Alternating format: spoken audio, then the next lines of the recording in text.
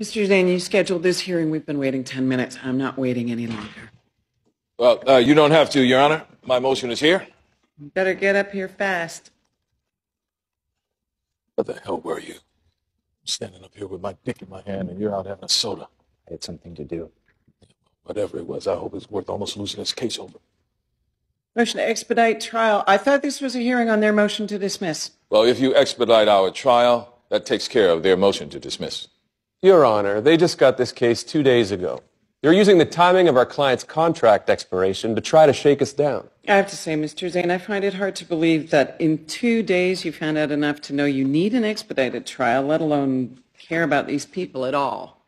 Your Honor, 4 years ago, a mail carrier named Stanley Powell felt tightness in his chest. He thought it was nothing, but his wife insisted he go to the hospital. When he got there, doctors couldn't find anything wrong, but they wanted to keep him for 1 extra day. Now, unfortunately, Kelton Insurance refused to pay. So Mr. Powell went home, crawled into bed, and 1 day later he was dead.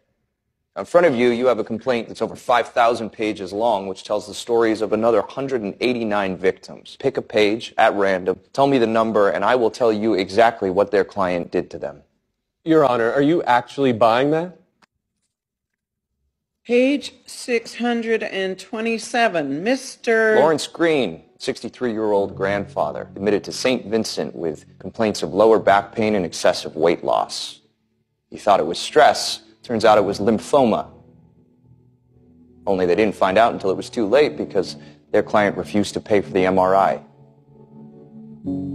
So please, rule against us if you have to, but don't tell me we don't care. Motion for expedited trial granted. Jury selection starts Monday.